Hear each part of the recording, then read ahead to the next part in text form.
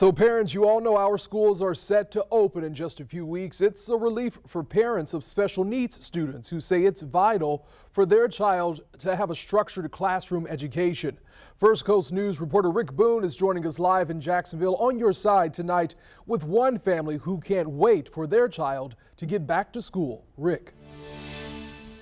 Yeah, you know what? Every parent is pretty much telling me that every day their kids are not inside these classrooms, it could have some long-term effect on their learning.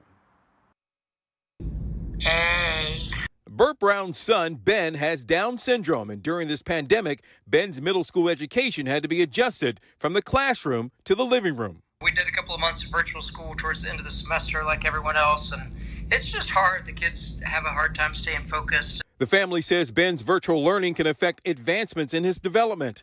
Ben attends the North Florida School of Special Education. Administrators there insist the combo of a face-to-face teacher environment with peers around is vital to enhancing the instruction for their students. Our student body is comprised of children that start at age 6 and they go through adult age 22. The school is now ready to open the second week of August. They have some 155 students planning to attend classes in person and around 30 to stay at home for online learning. Inside the building, students can expect to see their desks separated with dividers and an option to wear a mask or a face shield, and social distancing will remain in place. He's a tough kid, and we feel like the school's doing everything that they need to do to stay safe, and he's going to do a good job of washing those hands, right, Ben? The Brown family says as they plan to send Ben back, they do have their COVID concerns, but believe their child will stay safe, especially with all the precautions in place. We did a couple of months of virtual school towards the end of the semester like everyone else.